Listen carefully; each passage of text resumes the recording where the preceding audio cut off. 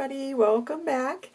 Okay, we are going to start a new series today, and I haven't planned this one. You know I don't work that way, but it's just going to be a start to finish, so I don't know how many parts this is going to be. It's probably going to be a pretty long series, so I hope you guys aren't going to get too bored with it.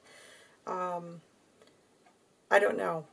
I think I'll know as we go along. So you're probably wondering, what is she doing with those blue jeans? I have been wanting to do a jean journal for a long time, and these jeans have been bothering me because I can't fit into them anymore.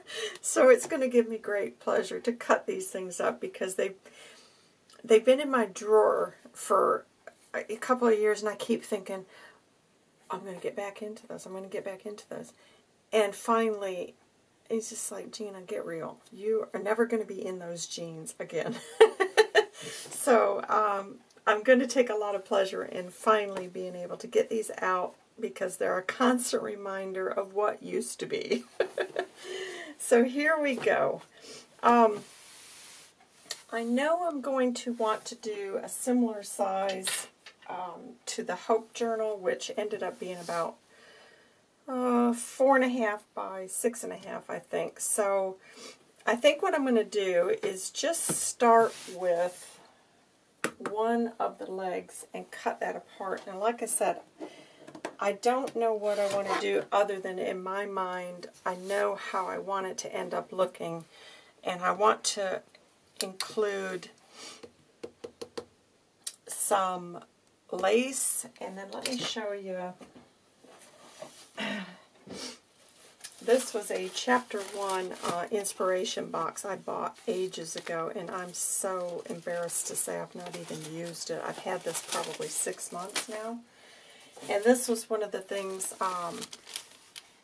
that came in it. She had a nice little assortment of laces, and this is actually what inspired me, was this little piece here.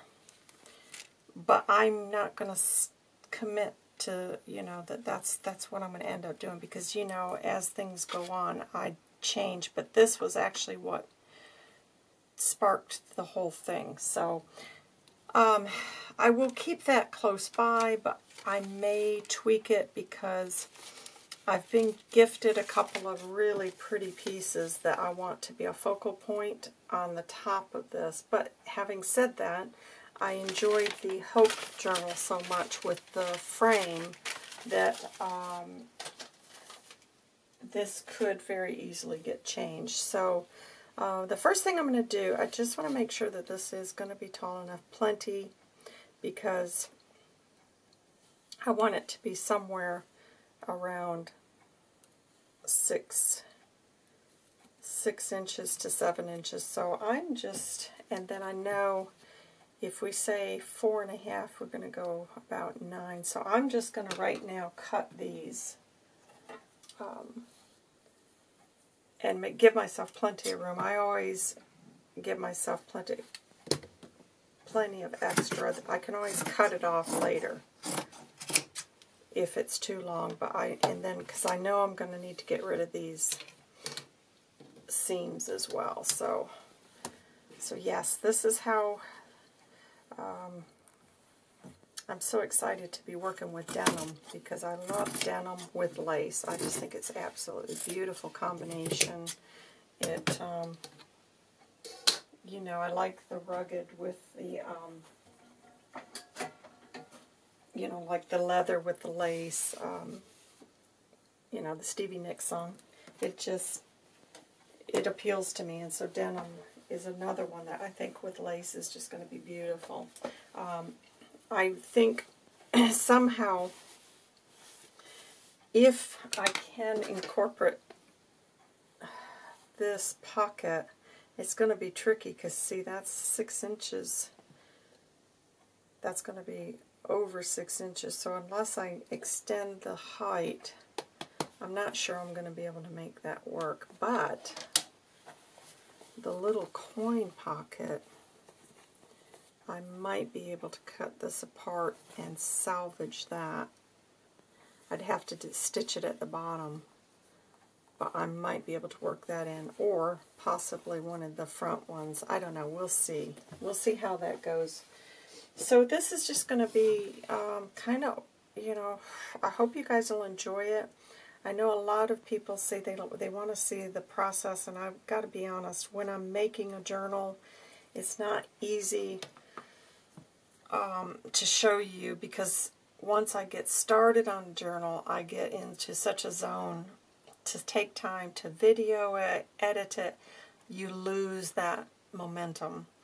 And so this is why I've kind of struggled with these types of videos, but I'm going to give it a try and see. It's just I'm going to have to accept in my mind that this is not going to be done quickly because, you know, of sharing it with you guys. But there will be a lot of techniques in this that I have learned along the way that because I've studied a lot of courses and I've picked up a lot of things, but in the end you take things that you've learned from a course and you adapt them to yourself. So hopefully this will be beneficial to you guys somehow. So the first thing I'm going to do is just get this piece cut, which I know it's going to be enough to do 2 journals, so I may as well just go ahead. I kind of like the idea of leaving that, the original stitching. I wonder if I could. Let me see how. I think I will on the bottom. I actually think that would be really cool just to have that original seam.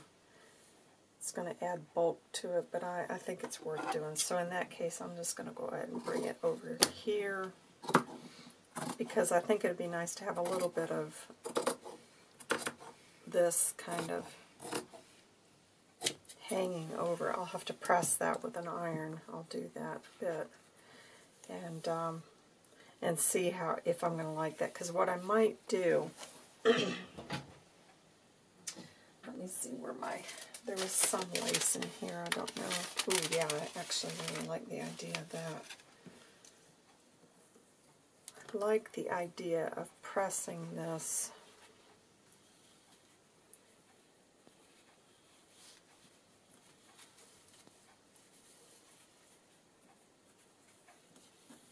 You see, which then is going to add more length to the journal, but keeping the size at about a 6x4, that would just be hanging over. I think that would be really pretty, because you'd have this unfinished edge here that I could just stitch across there so it doesn't unravel too much. Because these newer jeans, you know, they've got that kind of like a stretch to them. So I'm going to have to be conscious of that. I like the way that's looking, because in my mind I'm thinking if that's on the bottom, and then I don't know, but if this is the front, somehow layering and building upon that, and I don't know, would I use these? Probably not. I don't think I would. I think it would be nice just to have several laces underneath, because I want to be able to see the denim, and then on the back would be really cool if somehow I can get a denim pocket on the back, but I don't know if that's going to work. It might just be too big. Okay, so that's where my head is at the moment, guys, and what I'm going to need to do is get my iron, get this pressed, and then sew all of this, and then I'm going to have to give some thought to the inside, because I want to finish this, and I think on the inside I'd actually like to have a contrasting fabric.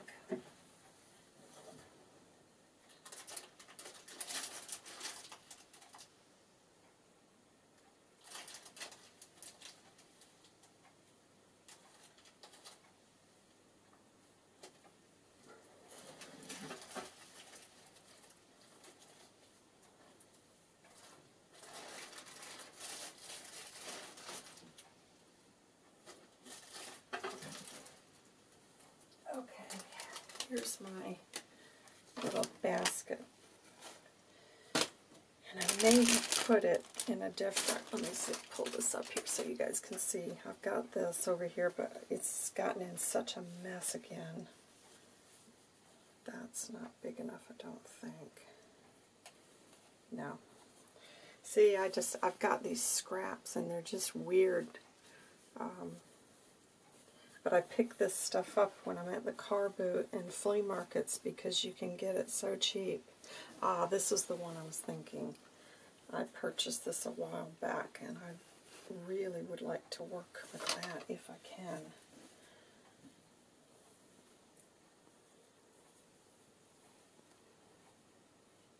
Because it's got the, going blank again. Oh gosh, you know, forget what they call that. Salvage, the salvage. And I think it would be kind of cool to have that. But that's not going to be big enough, so I don't know. I may have to look through because I don't want it to be too pieced together. I think I'd rather find a whole... Yeah, what a shame I don't have a piece large enough. So I'll have to dig through, guys. So what I'm thinking I want to do is find some fabric inside, and then I'm going to sandwich some batting in this one just to give it a little bit of structure. And I'll probably put a piece of cardstock as well because that'll make it a little bit more rigid. So I will show you those steps as I'm doing them so that you can come along with me. So I hope you're going to enjoy this series. And like I said, you know, just beware that I do change as I go through a project. If I see that something's not going the way I like it, I might complain, you know, change directions completely. But I've been wanting to make this for so long, and so anyways, this is part 1, and I am going to go now and try to get this pressed and come back, and I'll give you just an update of where we are before we move on to the next part. So, be back. Okay guys, I am back. I've pressed this, and now I'm just going to clean this up a bit. I'm going to leave this at about 10 inches because I am afraid I might cut it too short, and once you do that, you got problems. So I'd rather just have too much, and I can always adapt my papers to that size. So now I'm just turning, I just find it easier on here to just get everything nice and square. And height-wise, if I keep the pages at 6 inches, 6.5 is going to be plenty. So I'm fine with that. I'm going to go at 6.5 here, guys.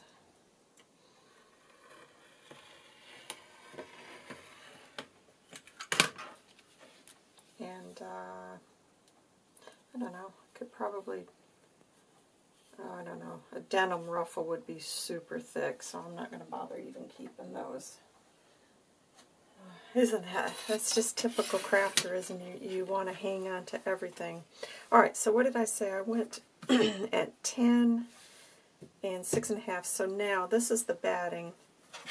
I'm just going to go ahead and cut this down, and I don't like that to show, so I'm going to go, oh sorry, my brain, I have to, this is why it takes me so long, so 10, so I think I'm going to go about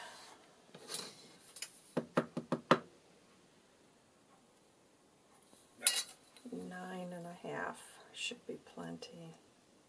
I don't want it to be too short. Yeah, I think that's good, 9.5.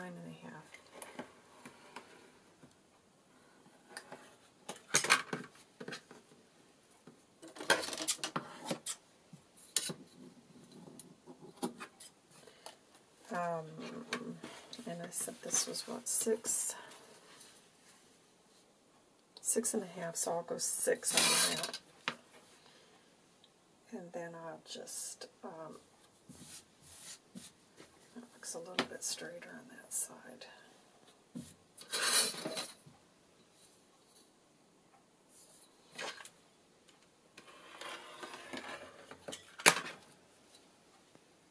Alrighty. I'm not going to worry too much. If this was the fabric postcards, I'd make that a straight edge, but this is going to be fine, I think.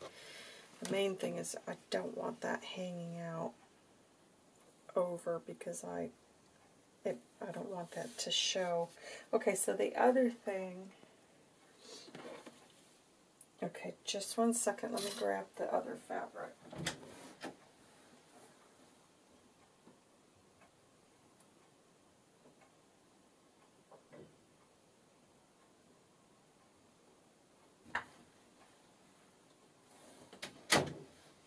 Okay, I've decided on the Tim Holtz fabric for the inside.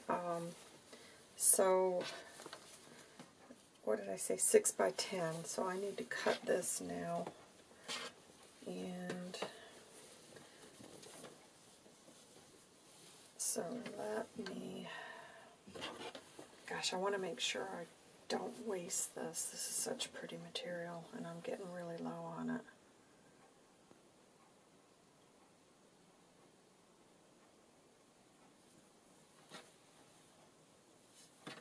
Okay, I'm going to go this way.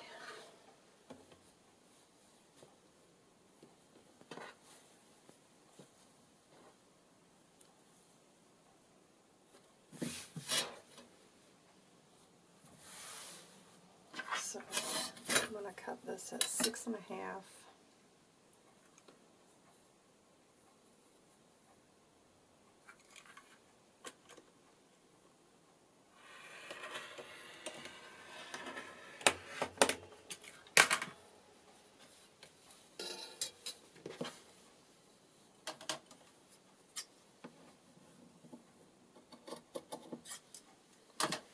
And then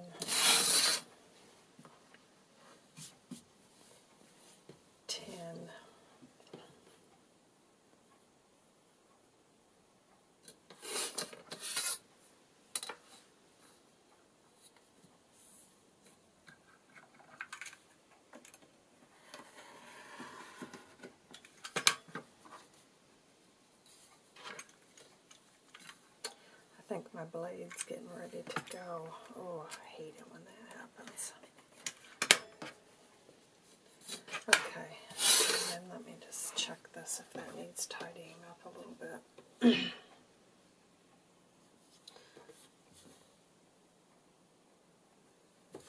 Yeah, this side's not straight, so let me just go ahead and trim that. It's awkward with the, I've got the camera mount right here, so it's not easy to cut that. Alright, so I'm happy with that. So,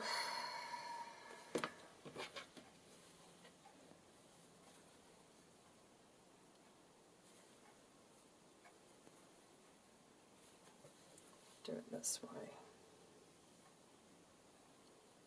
So what I'm going to do is just pin this.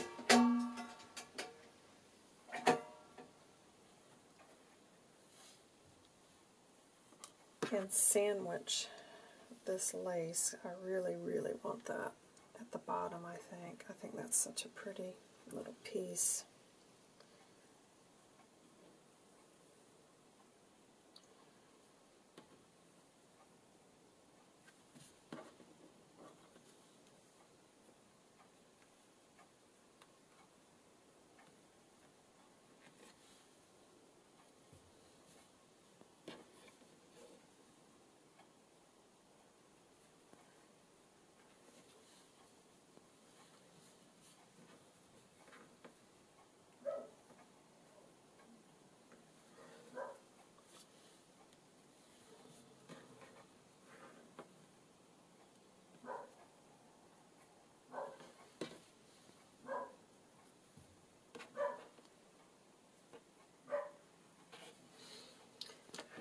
Okay, so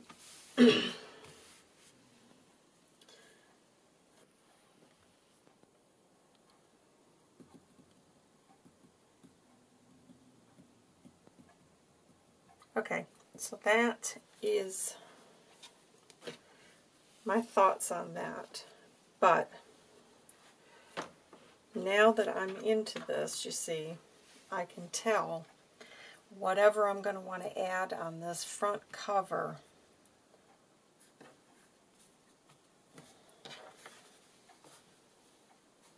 I mean, the only other thing, I think I will sandwich a piece of cardstock in there, guys, just because it'll make it a little bit more rigid. You wouldn't have to do that. It's just something for my own preference on the feel of it. I'm going to put a piece of the heavy, I've got some of this heavy craft card, and I'll just sandwich another piece of that in there.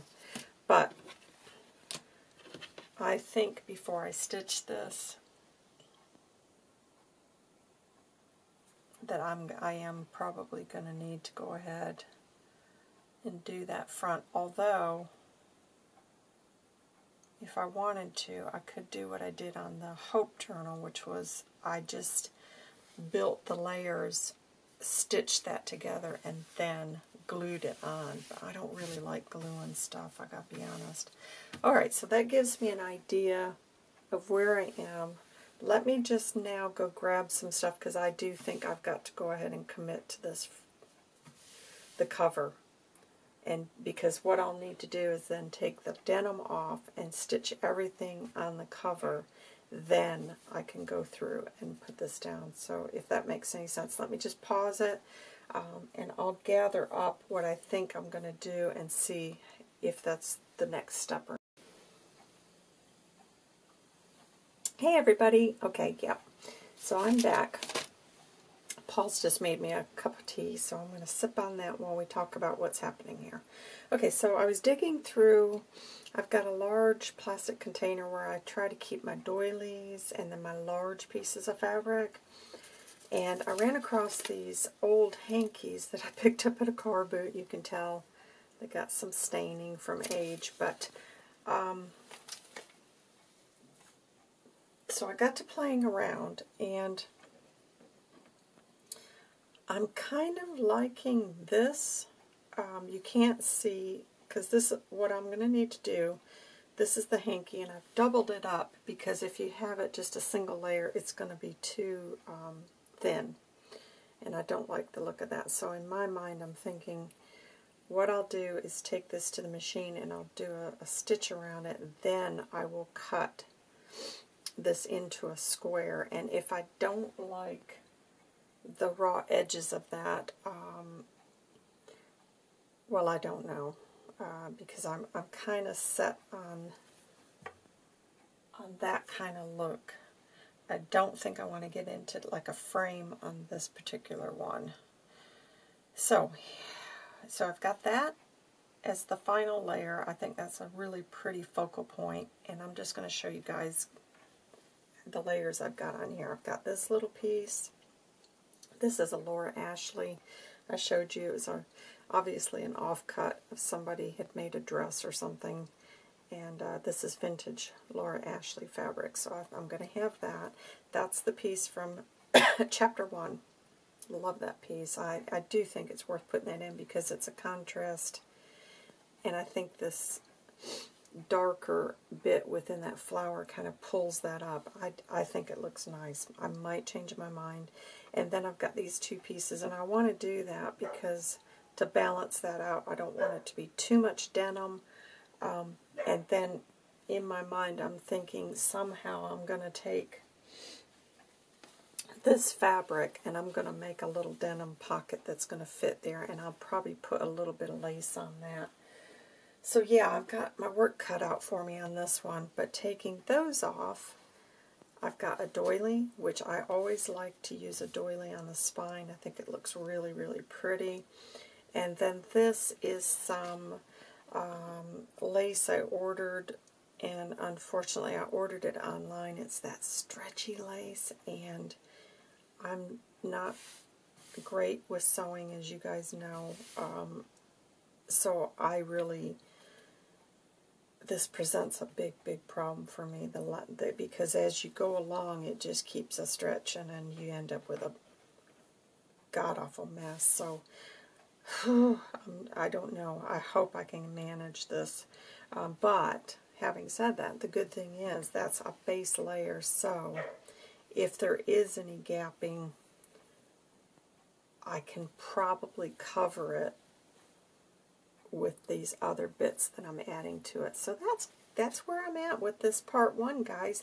What I will do now is stitch layer by layer, remembering that this first cover, we are going to take the denim back off from the layer. Let me see if I can do that. So I just want to make sure I'm not going to confuse you guys, because these are all things I've learned, and I want to share that with you, and hopefully this will inspire you to kind of break out of your comfort zone and go into some different style journals, because you can just take, what I like about this is you can take just little bits of scraps and you can make, it's just incredible to me, just little pieces, and you can turn it into something just amazing. So I hope this is going to inspire you guys. So that's what we're going to work on now, is I will come through layer by layer just like I showed you, and I'm going to stitch all these down, and that will be part 2, because the cover, generally I start with my cover, and that is the inspiration behind how I form my journals, is I try to always get my cover done first, and see how that's unraveling. This is that stretchy denim, so I'm going to have to really do a nice zigzag to stop that from continuing to unravel. And again, this is probably going to be a super challenging, because I'm dealing with 2 stretchy bits of fabric. So I will show you guys in between what it's looking like, just so you will know, because if I end up with some gapping, it's probably going to be really useful for you guys to see how we overcome that. So, okay, let me get to my machine, and I'll be back with part 2.